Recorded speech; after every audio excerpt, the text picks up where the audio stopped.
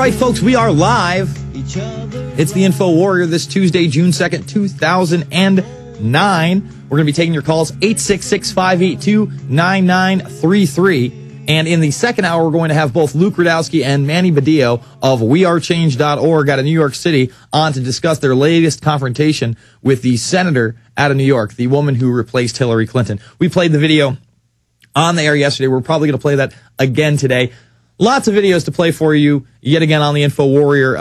I despise Glenn Beck probably more than most disingenuous news personalities, if you will. However, he was good enough recently to have a member of campaignforliberty.org on his program where she was portrayed in a positive light. And she got a lot of really good things out there. She talked about Campaign for Liberty. She talked about the fact that we need to hold the government accountable. She said some very intelligent things about the Federal Reserve System and why they needed to be audited. Actually covered 1207. There's a couple mainstream news outlets that have covered it once. And I think this is the first time I saw Glenn Beck cover it. I know one of the main guys out of CNN also covered it. That clip coming up this hour. Now, I'm not quite sure what to make of this story about Jay Rockefeller. We just checked into it, and I thought I was sure because I've been reporting on it. Jay Rockefeller sponsored the Cybersecurity Act that's currently in the House. Now, we've been focusing on that and the Cyberbullying Act, which is being promoted by none other than pop sensation Hannah Montana. Now, there's some articles out there I'm being sent. Rockefeller cautions about administrative cybersecurity paranoia. West Virginia Senator Jay Rockefeller has slammed two proposed bills that would step up monitoring of the internet by the government.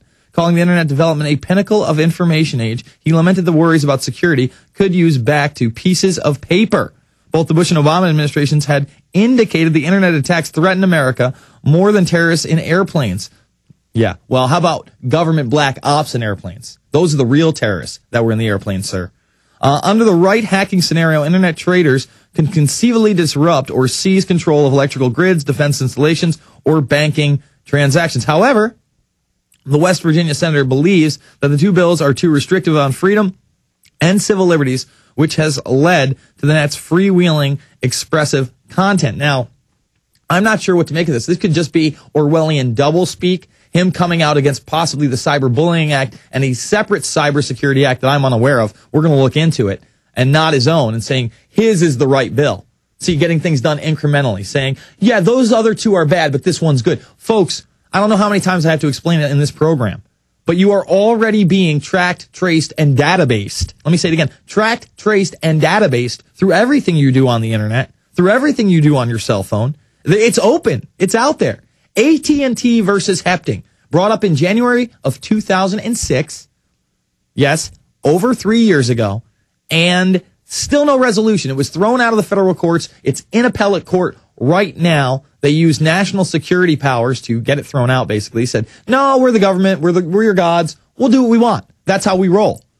And the Bush administration, although they did it illegally, has granted themselves retroactive immunity. That means immunity from all crimes they've done before in the past, which is absolutely ludicrous. Meanwhile, people are ninnying about Leahy and his Truth Commission, which would be nothing but softballs anyway.